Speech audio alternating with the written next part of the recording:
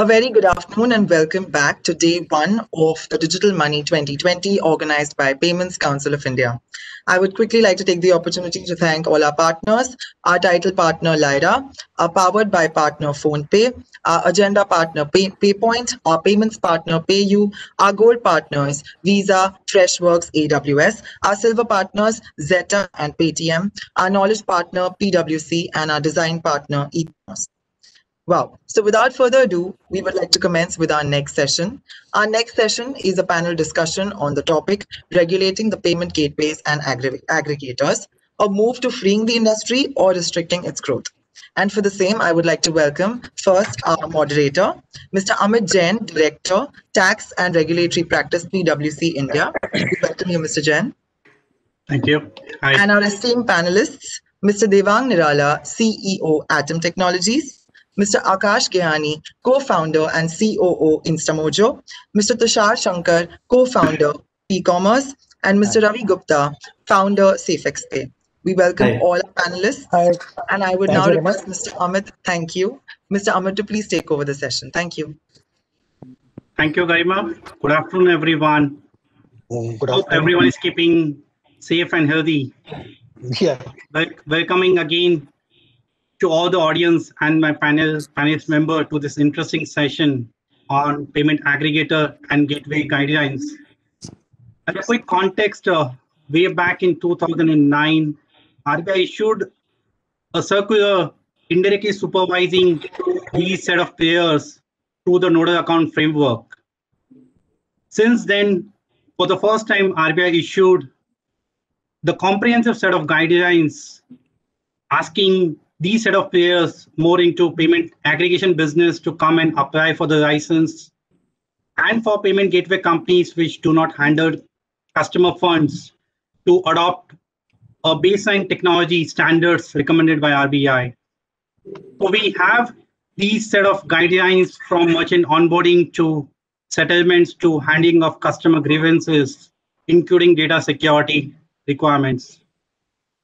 Unlike in some other countries, such as Singapore, Malaysia, and EU nations, where the central banks and financial sector regulators have adopted a risk-based approach in regulating or supervising some of these payment products and entities.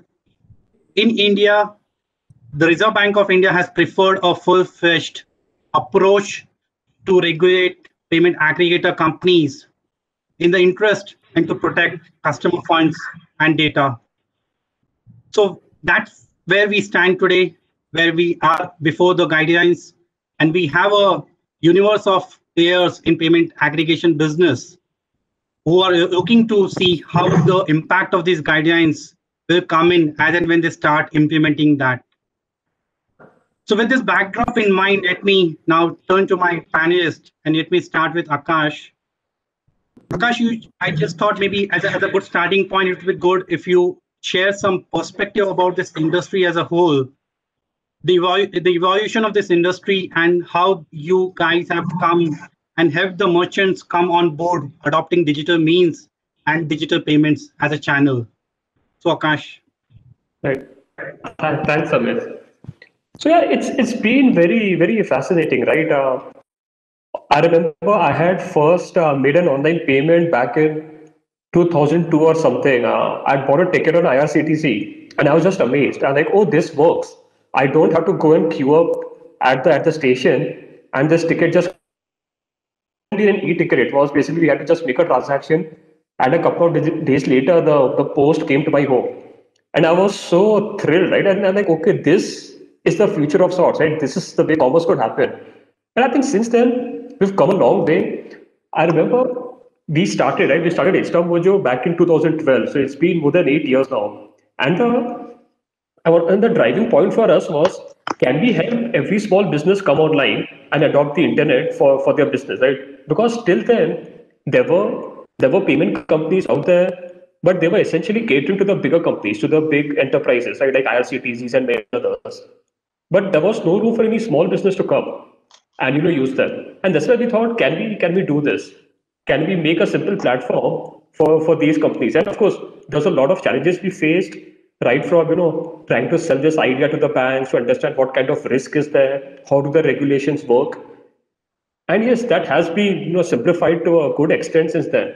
But I remember in the early days, till from 2012 to 2013, 14, like the first 2 to 3 years, every time I spoke to a merchant, the common thread through those conversations was they were very happy with cash. They're like, yeah, my customer pays me in cash, and this is good. Like I don't have any challenge with it. And it was difficult to sell the idea that your customers can be anywhere. They can make a payment to you online, and you save a lot of your time, effort, maybe some cost also with this, and it's just so much more convenient. And they never could understand that at that point. But yes, things did change, thanks in a large part to all the great e-commerce companies that we have, thanks to the wallets getting popular after that, and of course then UPI came in. So I think multiple things have happened in the last 6 to 8 years, and of course even before that a lot of things that happened. So to give you a sense, in this year, in our short journey itself, we have onboarded about 1.4 million merchants on Instamojo to collect online payments, and this is just us as one of the participants in at a broader segment. There is so much more which has happened. There are so many millions of merchants which have come on board collecting payments in various ways. It could be cards, it could be UPI, a UPI which in itself has been nothing short of spectacular, right? In just about 4 odd years since it's launched, today about 30% of all our transactions are powered by UPI, right? Or basically use where UPI is the mode of payment. So that has been like fascinating. So the way some of these things have grown, and I think just maybe to complete my point, some of the things that we have seen in the kind of merchants that we've seen coming online. So through this journey, right, what we've seen is a lot of new use cases which we never thought were possible. We've seen individual tutors coming online and selling content where their students can download, essentially pay them for IAS coaching and many other kinds of exam material, and prepare for those exams. Or we've seen so many cottage industries across the country, like houseboats in Kerala, so many other cases. In many of these cases, these are businesses which we never thought were possible, right? Or which actually existed out there. So it's been fascinating. And today we're seeing this whole new set of businesses. A lot of these entrepreneurs, or we call them solopreneurs of sort, sitting out of their home and running a business, right? Your neighbor who's making chocolates or some other things at home and trying to sell that in a small community across a neighborhood. So a lot of these businesses are coming online, and what all of them essentially are relying on is the power of the internet. And of course, when you do that, online payments or basically payments powering that is essentially the key infrastructure which all of them need. So I think they're in for much more exciting times. And yeah, it's been a fascinating journey. Sure. Thanks, Akash, for sharing this perspective. Coming back to the guidelines, let me come to Dewang.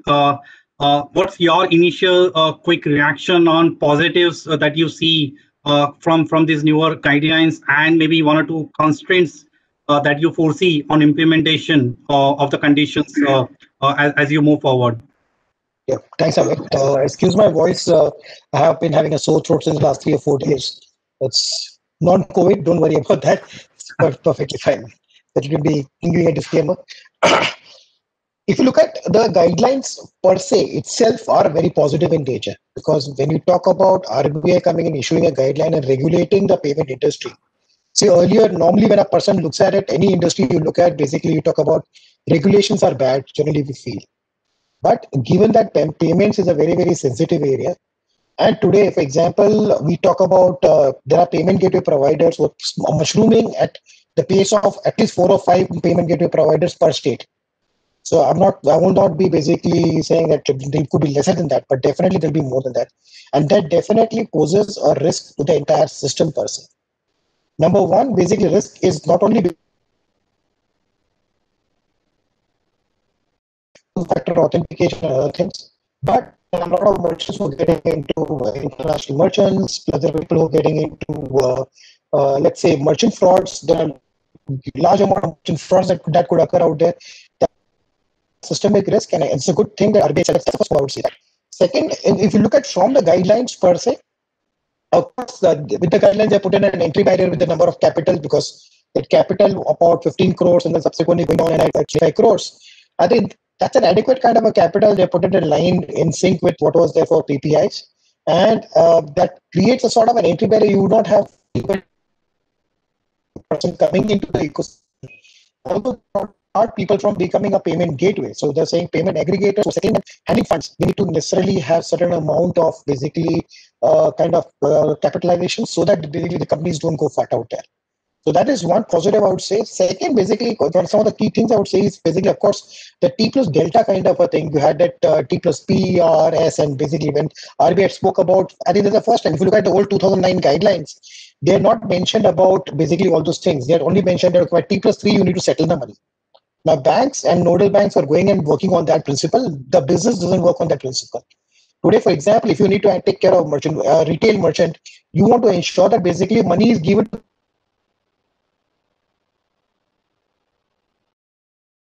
customer.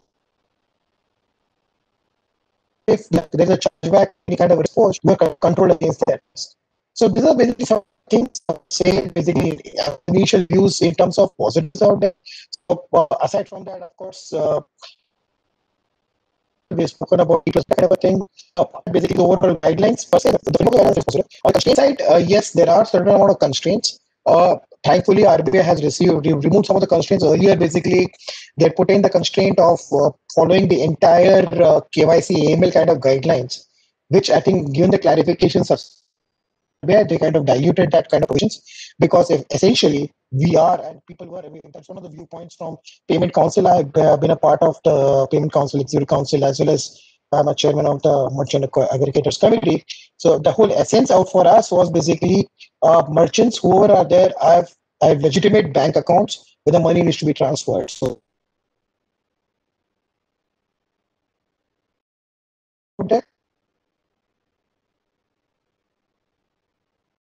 issues still pending right now, I would say, that can be resolved to dialogue with RBI.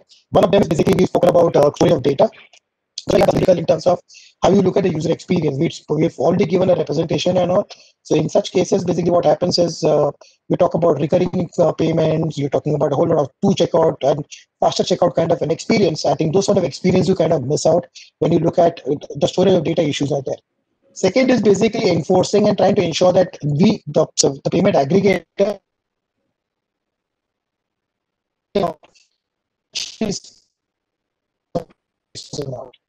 I don't think, see, we are not regulators. We are not policemen out there. And at the same time, when you look at the merchant side, the whole merchant ecosystem has developed because they are not PCI DSS. Yes, we are all on for card data security and customer security, customer protection of data.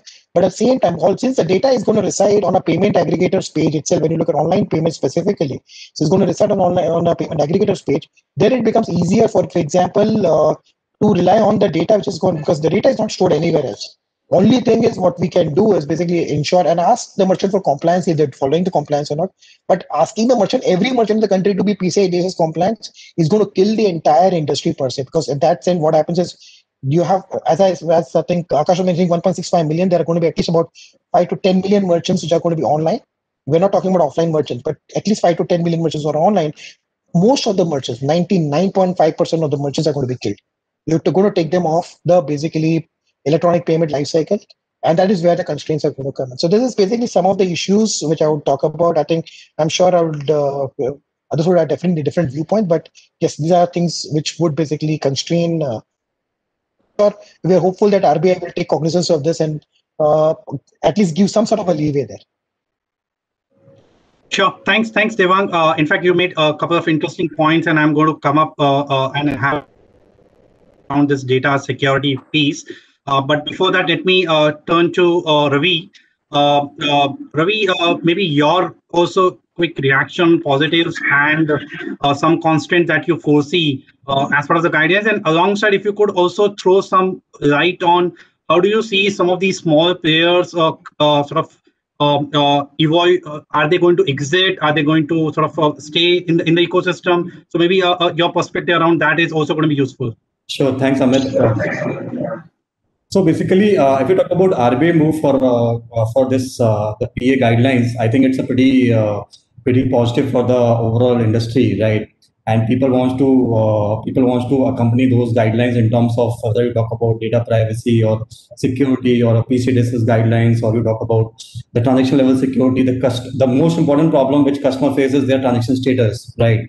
What happened to that particular transaction status, whether it's been handled properly or not. So these are the things which RBI is trying to regulate, which is a pretty positive move across the industry, right? Coming on to the small players, right, which is, of course, there is a guidelines of net worth, which is, I think, is going to kill most of the small payments player. Because earlier, if we talk about the payment, is all about in 2009, right? It was more like a nodal guidelines where you have to set up a nodal, and of course, the money is in control with the nodal bank. As a PA, we are not authorized to access that amount, right? We can just instruct the nodal banks and they can settle it to the respective merchants. But coming on to this the new guidelines, which is going to kill more in terms of the smaller payment gateways. There, just like Dewang sir said, right? There are 4 to 5 companies coming on every month or yearly basis into different states, right? So I think these kinds of companies will not come much into the picture, because if you have to obey the RBI guidelines of this net worth of 15 crores by 2021, and by 23 you need to have a 25 crores of net worth. So I think most of the players will get killed, right, in terms of these small players. But of course, there is a lots of innovations, and which the industry will try to bring into the picture, because there are certain constraints, like if we have certain compliances which are needs to be done, then it's come at a cost, right? So every PA has to go through a lots of putting up a team in terms of nodal officer, customer grievances, the technology level setup, the privacy level setup, the infrastructure level setup. So what would be the cost? So as a PA, we have to basically find out the more avenues how you can re-innovate the overall product offerings. Maybe like I can move. Maybe that's all my view, right? Sure. Thanks, Ravi. Tushar, your thoughts, reaction on the guidance, and more importantly, I wanted you to maybe share some perspective around product innovations, user experiences. How do you see the life post the implementation of these guidelines? Will the life be as usual, or do you see it's going to impact some of the innovations which you have been doing in the past? Oh, thanks, Amit. See, for anything to be successful, there needs to be a unified model, and that's basically what RBI has tried to do. There were a lot of payment aggregators in the market, which was largely an organized sector. What RBI has done, it has laid the infrastructure for a seamless payment that needs to happen. That's the code of conduct that anybody who wants to do payments needs to follow this. So you have a clear view that RBI has set by putting in these guidelines. It's going to get two things. One is it is going to accelerate the digital transactions in the country, number one, because it's a unified infrastructure that comes in. Second, and more importantly, it is going to get the fence sitters who are not transacting digitally come on the digital transactions.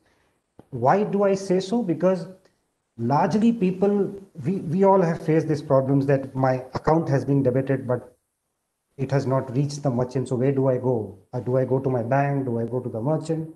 RBI has set a very clear guideline. This is how you will dispute, or this is where you will reach out to the person. So there is a responsible person who will, and then there are guidelines that in how much time the money should go back and all.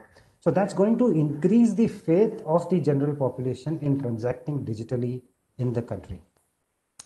As far as innovations, yes, it will be a tough time for companies that do not reach that kind of a net worth requirement and an ongoing net worth requirement. But innovations are not going to stop.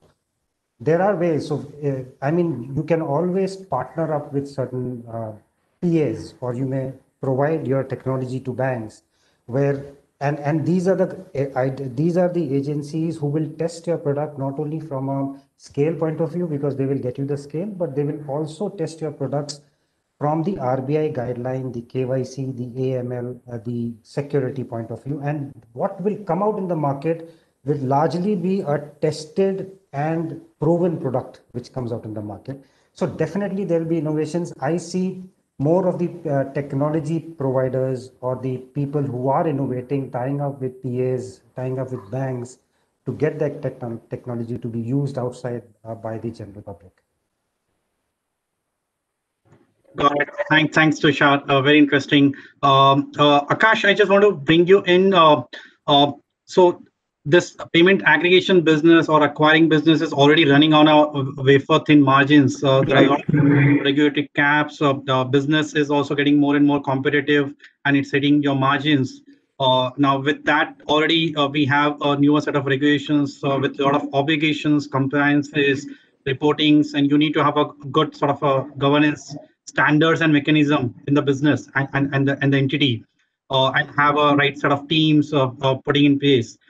How do you see the cost of compliance and the business margin, which are already there, getting sort of more and more impacted, balancing between the two?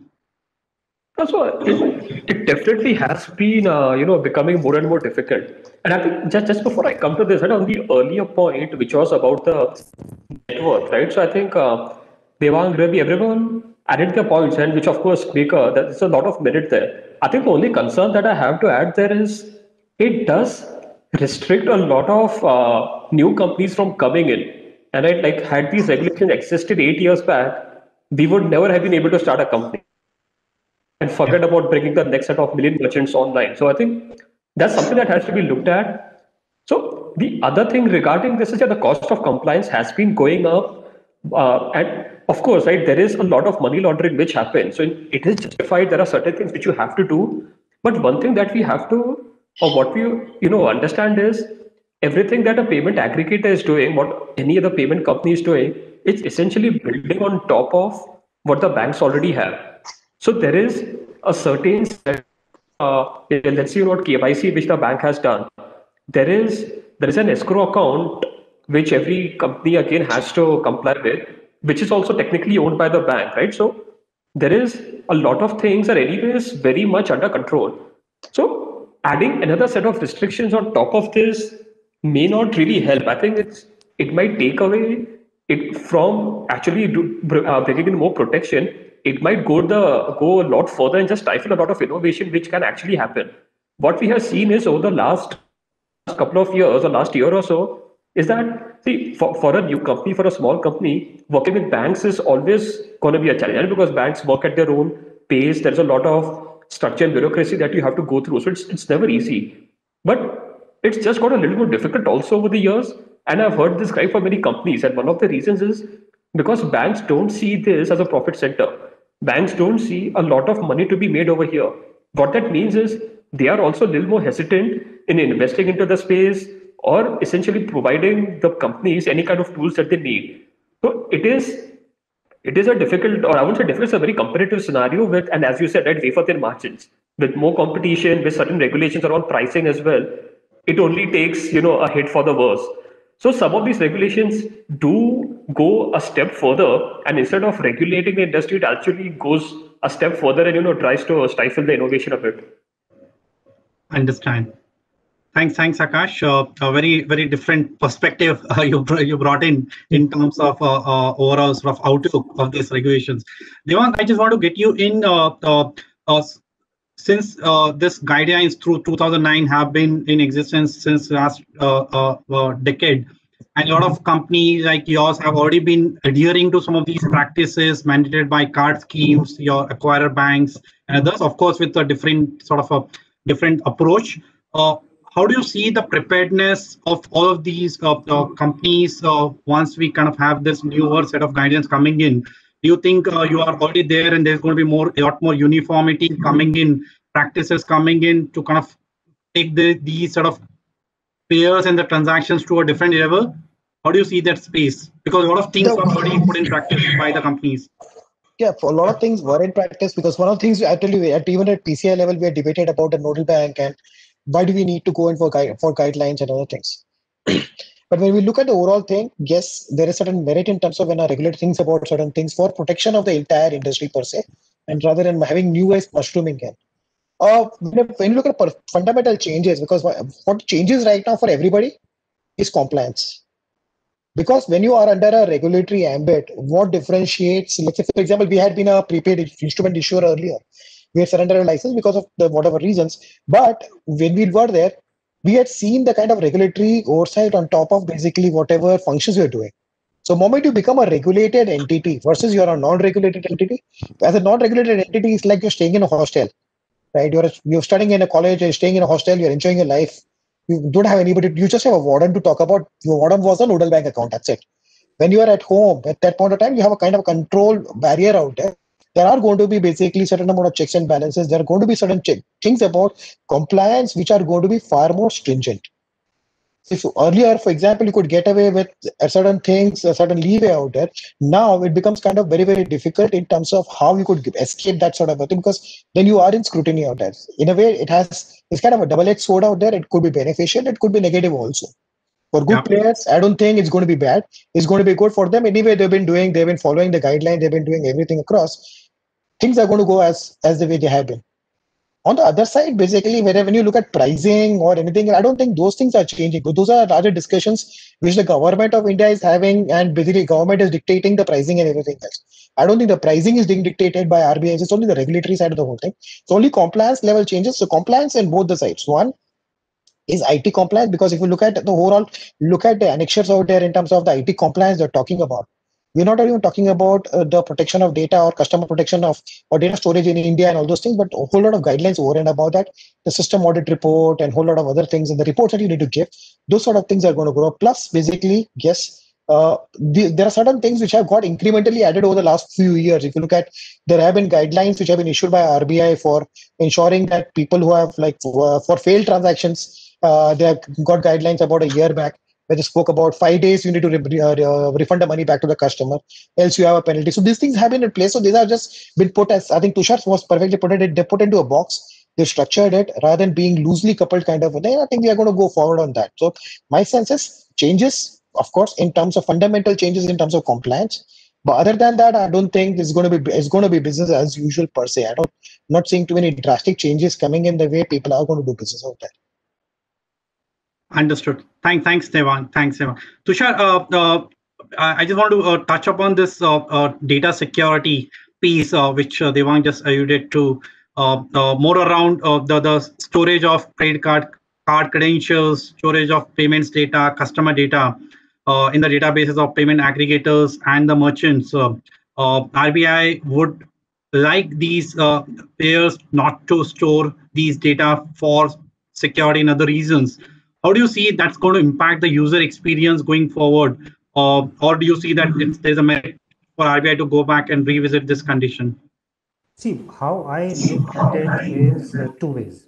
One is that there will be a set of compliance that we already were, whether it was PCI DSS, and some of us also did. For example, PhiCommerce also went ahead and did a PADSS of our product. So as far as data security was concerned, so any aggregator today handles two kinds of data. One is the transactional data, which is his card number and transaction, and the other is personal data about him. Right now, we have the guidelines by RBI on how to control the transactional data, but we soon will be getting from the government India about guidelines for personal data storage. Now, when it comes to card storage, yes, it was a very, very efficient tool where it was a quick checkout for people because card number was already stored, and which maybe there is a restriction which is going to come by RBI.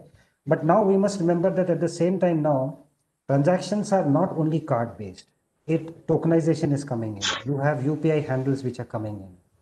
So slowly and steadily, cards will be only a way of pointing to an account, but you will have not many aliases. First of which is the UPI handle. Then you will have the tokenization, which has already started coming in now. So yes, there may be a slight glitch initially till the time the whole tokenization thing sets in place, but with the people used to using VPA handles, tokenization will be an easier challenge.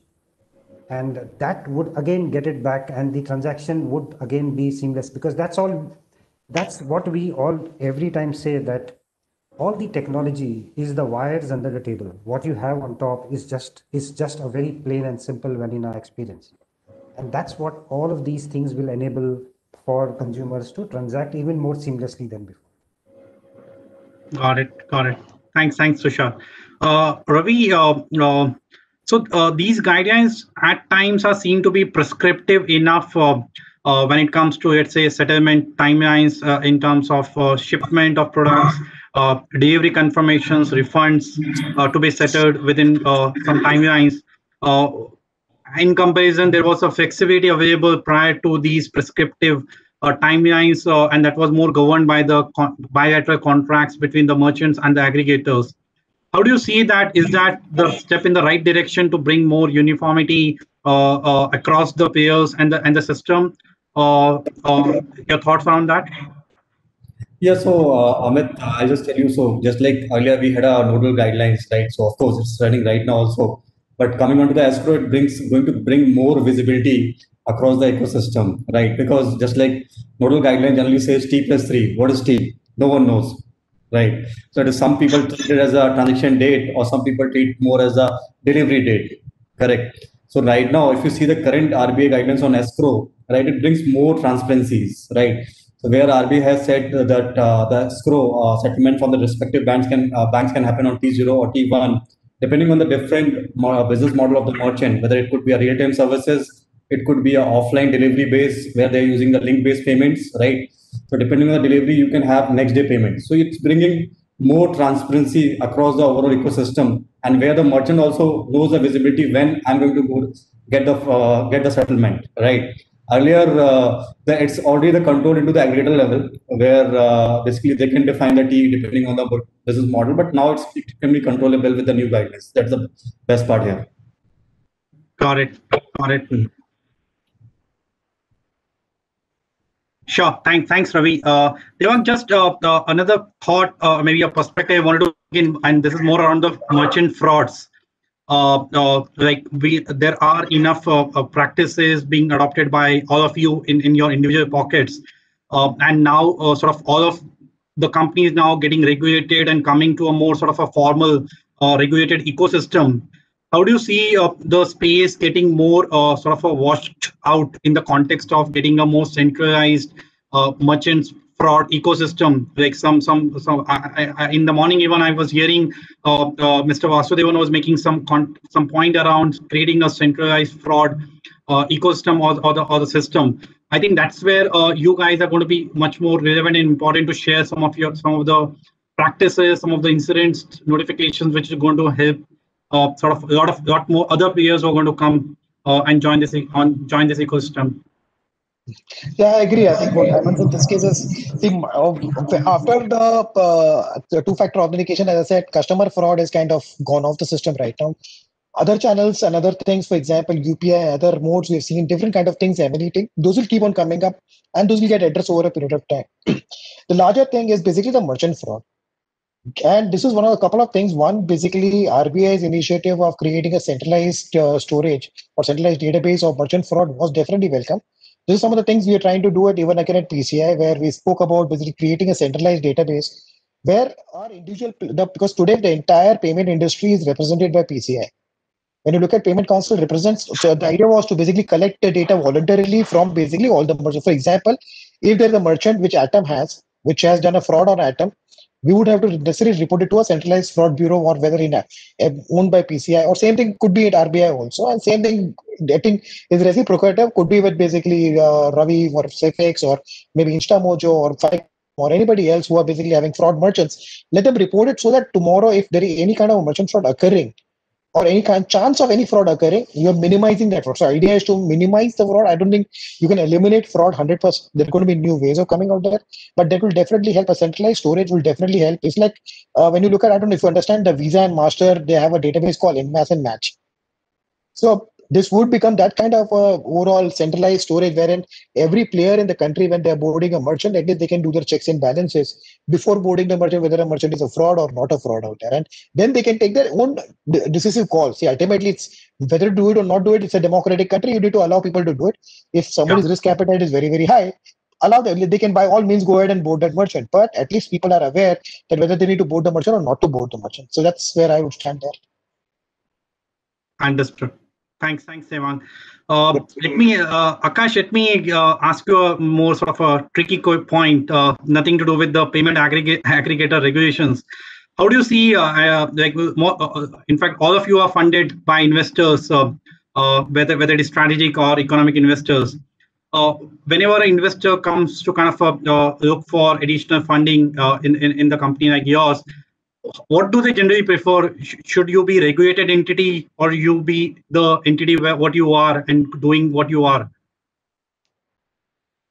Yeah, that's a tricky one, right? And I keep going back to this quote which I heard, somewhere. I'm not really sure where. It's like, if you're doing something which is not regulated, it's really bad for you. But if it's something that is regulated, then it's like way worse for you. So it's like, two sides of a knife essentially. So I think, see, regulation helps in a way that that this is an industry where there is some kind of thought that the government is giving, which is of course good. Good in the sense the government is encouraging. It understands that there is this entire digital momentum, or let's say payments, is a space which is very essential for the country. So I think in that phase it's good, right? When you say the regulation is coming in, and some of the things which Devang mentioned, like this common match list and all, it definitely helps. It helps every company, which is a very good thing. But there is always a very fine line between being well regulated and being overly regulated, and that line sometimes is very easy to miss. So, as an investor, the moment you start seeing that it's going over the line, if which of course then leads to stifling of innovation, it leads to maybe like caps which can be put on your growth. Like for example, there is this 30% market share cap which came in on UPI, right, recently. So when investors see things like those, maybe they'll feel that the upside is limited. Again, the reason why anyone would invest in any space is because of the upside, right? How big can something grow? And if there are if there are factors which are mitigating that, then it's not a good thing. So regulation by itself is not bad. Regulation is very much welcome. It helps you separate the black from the white, or gives some kind of legality to it. But yeah, there is always a fine line that you draw there. Thanks. Tushar, your take on this?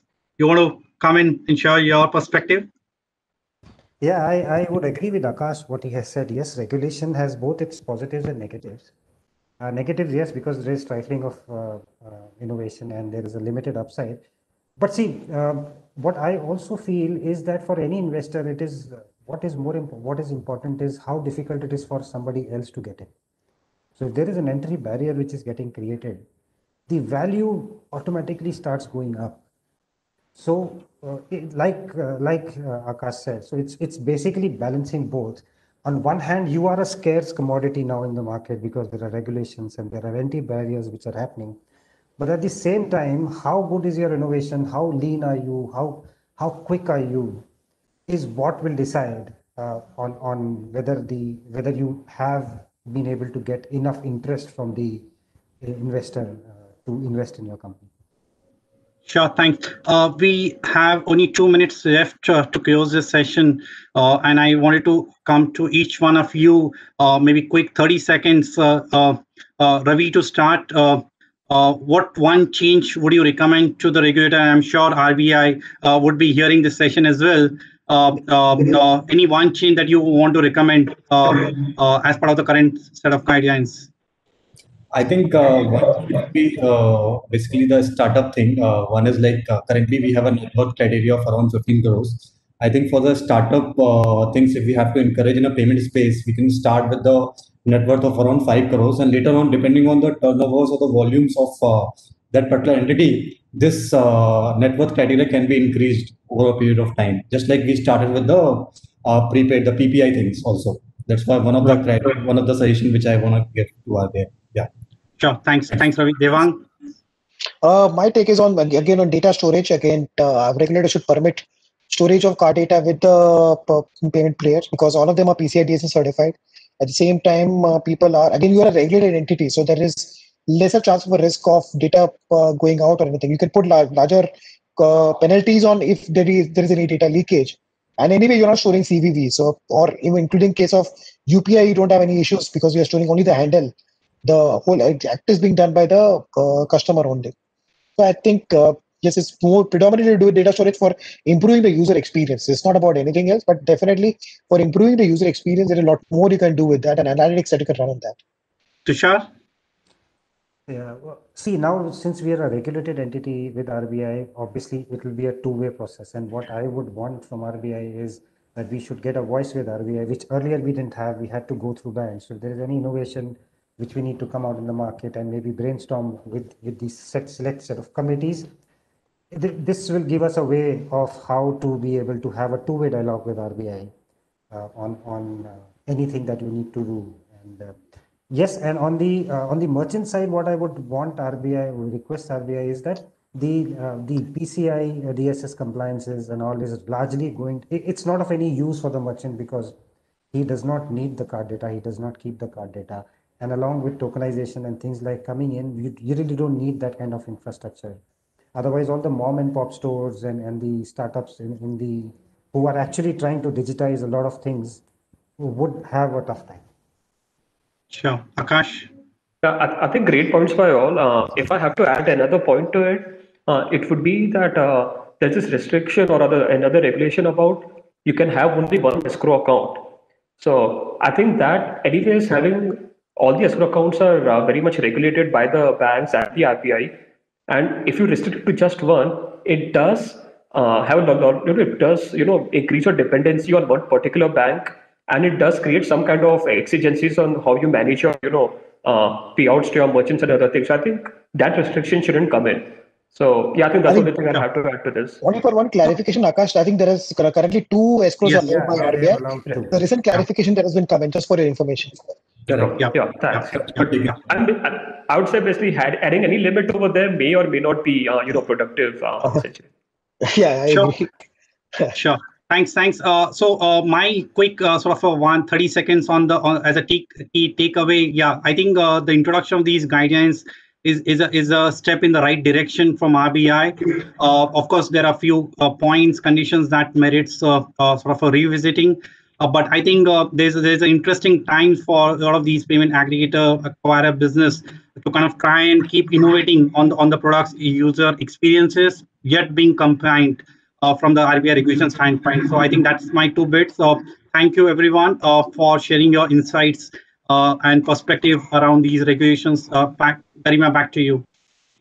Thank you so much, Mr. Jain. Thank you to all our esteemed panelists for an amazing session. And thank you to the audience. We will soon be back with yet another exciting session in a very short while. And please do visit our virtual exhibition space to check out our partner booths and their offerings, especially Lyra's booth, to participate in a very special lucky draw and win some exciting prizes. So thank you so much to everyone. Have a great day.